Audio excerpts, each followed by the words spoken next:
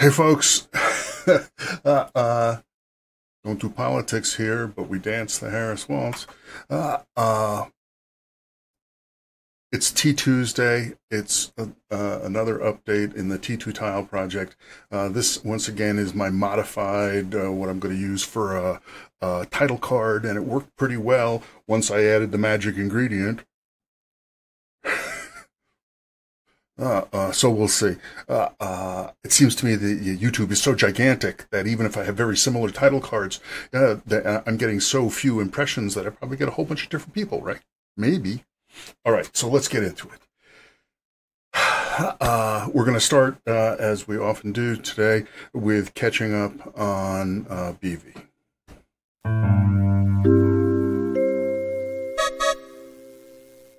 After a job was done, Beevee would just knock around the grid thinking about stuff and making sure everything was still shipshape.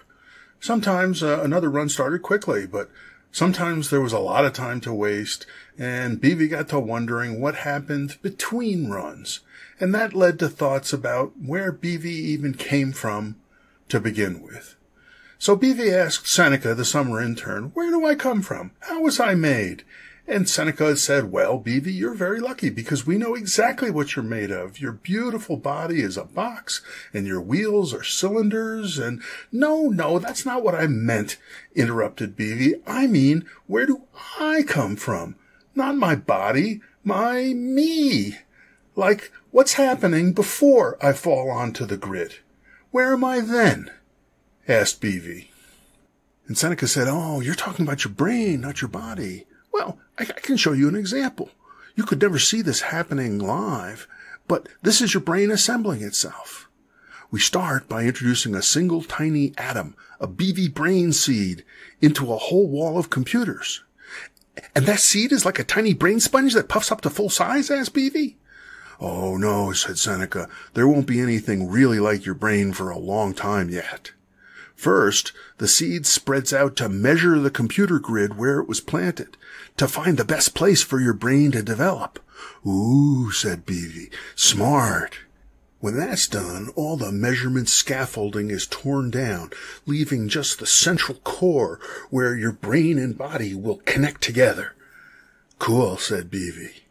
And then, once it's ready, in the center of that core hot box, your brain develops quickly, blooming like a flower. "Just like your brain?" asked Beevee.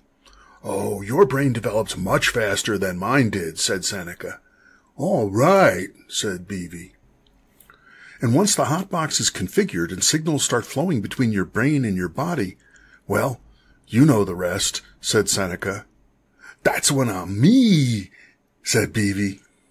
"Right," said Seneca. "Hey, wait a minute," said Beevee. "What's this little yellow box here? It looks like a me. What is that?" "That's what I was going to tell you," said Seneca. "You've got some new hardware in your body." "But I don't feel any new hardware in my body," said Beevee. "Well, that's because it's not all hooked up yet," said Seneca. "Well, hook me up," said Beevee. "It's not that simple," said Seneca. "There's no more room in the hotbox, so the engineers have to start working around it. But so far, there's no way to connect those higher brain functions into the core." "What good is hardware if I can't use it?" asked Beevee. "Soon, Beevee, soon," said Seneca. Okay, so we'll hear a little more from Beevee and a little more in that same demo in a couple of minutes. The goals for today were to get this essay that Lou Wilson and I have been working on, revisions submitted, and we have done that. The main goal for Beevee was to recall a sequence, make a series of steps, do something that wasn't just reacting to the outside world. And we failed big time on that. But once again, did a ton of work that I think needs to be done. So, okay. And have big fun. Once again, did okay. So, I want to talk a little bit about community stuff. I usually leave it to the end, but I want to talk about it first so that I don't miss it. And then talk about mind expansion. That's going to be the title of this update, I think. And that's it. So just very simple. So as I mentioned, Lou and I have been working on this essay, Dialogues on Natural Code. And last month, we had gotten the news that it was conditionally accepted, that one of the reviewers didn't really like it very much and we needed to make some changes. So we made a bunch of changes. And it was a little bit difficult to kind of break into it because it's a conversation, and so it's, even though we had edited the conversation, it sort of once it had gone out in the world, it kind of felt like it was set in stone. But eventually we figured out, well, we could add more conversation rather than necessarily changing all the other conversation. And we rearranged things. It got 2 pages bigger, which is legal according to the rules of this particular workshop. But I think overall it's much better, and I think, not to jinx it, we'll find out in 2 days, I believe, whether it's finally accepted. I think our odds are good. So, community. Again, I used to say education and outreach, but now it's like, no, that's not what it's about. It's about trying to find interested folks, trying to find new perspectives, trying to find stuff that fits together, complementary ways, and so forth, like the paper that Lou and I are doing, for example. And, so I've got all these different things going on, right? We've got the T2 tile project. That's what we're doing here. We've got the Hyperspace Academy, which has been over on the Dave Ackley channel for 10 years. That is contributing the idea of the self-image. And we've got the Living Computation Foundation, which is an actual official existing tax, nonprofit, tax exempt. You can donate $5 and get your own nerd number. Do it now. And so forth. And, in my head, these all connect in my head, because, I've only got one head and I'm a big unifier, right? So it's hard for me to keep these things teased apart. But what I want to say is, number one, thank you to everybody who watches some of the videos, likes or subscribes or comments, mentions it to a friend in a rental car, whatever. All of that, I think it helps. I mean, we are the Tiny Rebel Alliance here. We're still at the hundreds of views level on these stuff over on the Dave Ackley channel. Look at some videos that are up at the thousands of views, but it's this particular thing, going for the new stuff, the stuff that I think is important, that has kind of just been sitting there for decades, really. And not getting the attention that it needs to get. We're giving it more attention. And, people want to know how to help. I mean, every so often, sometimes people even send a resume and they're, looking to volunteer, and, oh my gosh, thank you. I can't really be a manager at this time, because I was never all that good at it when I did it in academia. And, my plate is kind of full. So I need folks that are being interested and are running on parallel tracks, and we can run along a bit with it. Certainly, if anybody is in, the programmer end of things and can actually get in and hack Ulam code, the specific language for the mobile feast machine, that's super wonderful. But, even folks who are doing what I consider to be modern cellular automata, that's great too. Modern meaning asynchronous. I call it ACID because Lou talked about what he was doing as Game of Life on acid, which is not a bad way to look at it, because a lot of people know about Game of Life, but it's very very buttoned down, very deterministic, and so forth. And finally, mainly, the thing that is the most helpful is, if you get it, say it. If you get the ideas, if you get what we're trying to do, if you get even corners of it, say it to other folks in your own words, and that will improve the robustness and the depth of machine implementations that we have, because everybody's going to see it slightly differently, and we build it that way. So again, I just wanted to say thanks. Okay, mind expansion. As a reminder, the goal for the rest of the year, which is going fast, there's only 4 more months and we're taking one off.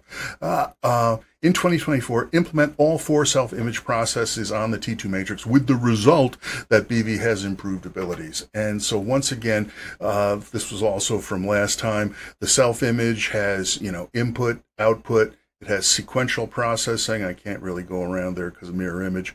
And it's got judgment good, judgment bad, input, output, sequence, and judge, like that. And the goal for this time was to do sequencing so that even if the world didn't change at all, Beevee could do different things. Now, Beevee already has the ability to do that, but it's fundamentally just based on random numbers and counting. I was hoping that we could get to some sequence that was a little bit more informed, but didn't get to it because we had this issue can't spend too much time here, that, in the very center tile of this thing, which, in the indefinite scalability, there is no center tile. But in this case, where we have a spine, a cable that's connecting to a particular spot on the grid, that breaks the symmetry. So the signals that go in and out of that cable are the signals that go in and out of that spine, and we have to just deal with that. So we have a crossbar right there that does a bunch of stuff and that, solves the task, the basic task that Beevee has posed pretty well. But if we're going to do bigger things, sequence, judgment, all that kind of stuff, we need much more real estate. And that means we need not just intra-crossbar from inputs to outputs, but inter-crossbar design. Let's take a look at another little bit of Beevee and then talk about it.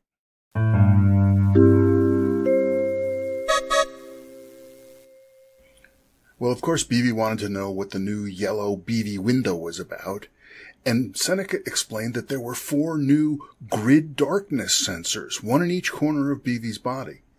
But I don't see these sensors, said Beevee. That's because they're on the bottom of your body looking down, said Seneca. I used to be able to see my bottom, said Beevee. Well, that was a long time ago, said Seneca. So, how come I can't use my new sensors, asked Beevee. Well, that's a little involved, said Seneca. Maybe we need a developer to explain. Ooh, said Beevee. So the developer insisted on speaking to Seneca, but Beevee got to listen in. So, said the developer, the new gray sensors are wired into Beevee's brain. You can see them just to the left of the hotbox. Here, I've highlighted them for you, okay? The problem is that there was no way for that outboard crossbar to communicate with the main crossbar in the hotbox. The architect was spending weeks doing who knows what, so we just went ahead and repurposed the swap worms from the last quarter attempts and made them into axons that carry signals. So now we have a point-to-point signal carrying mechanism, but we have this second problem. How do we get the axons to grow between signal sources and destinations? Because they might be quite far apart. And what we did was we invented flood find, which spreads in all directions out to a limit until it finds its target. And then it dies back to just a single path, usually a pretty direct one. And then the axon follows that path to hook up. And it works great. And soon, not yet, we're going to make Beevee be able to take advantage of the new gray sensors. So that's it. So we have a method. I mean, it's kind of hacky, but I actually really sort of like that. I really liked the swap worms before. These axons to carry signals and arbitrary things, and this flood find, which is fun to watch. My belief is that they will allow us to do what I was trying to do this time. So that's it for today. The challenge for next time, September. Onward essay accepted. And the beautiful aspect of that is that I have nothing to do with that now. We've sent it in. We'll find out before we get to visit again. And the main goal is that Beevee localizes itself, that it actually figures out where it is relative to the edges of the grid and does something with that information. We shall see. And that is it. Thanks so much for stopping in.